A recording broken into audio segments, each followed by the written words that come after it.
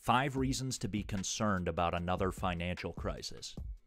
With the most recent financial crisis in our hindsights, many Americans are sighing with relief. We made it through. And if you're in your 50s, maybe you're thinking, there won't be another recession before I retire. I'll be fine. Maybe.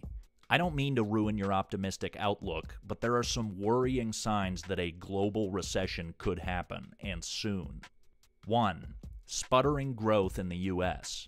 The last financial crisis has been over for 7 years, yet growth in the U.S. still hasn't kicked into high gear. In fact, from January to March of 2016, America saw an abysmal 0.5% annual growth rate. That's barely a 0.1% increase over the last quarter of 2015. Rather than moving onward and upward from the financial crisis, the numbers suggest the U.S. growth is starting to stall. The possibility of slipping back into a recession is a real one, which will have big, lasting global impacts.